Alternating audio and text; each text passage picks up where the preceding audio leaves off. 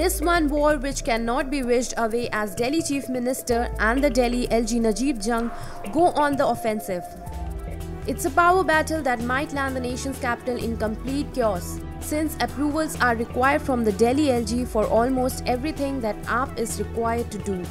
Arvind Kejriwal has gone into attack mode.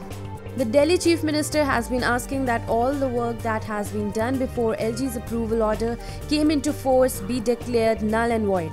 Kejriwal's next obvious question is whether all flyovers and classrooms that have been built up will be demolished.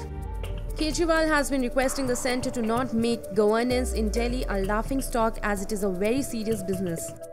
The AAP government is sending all files to the LG's office for prior approval as the High Court has demanded it.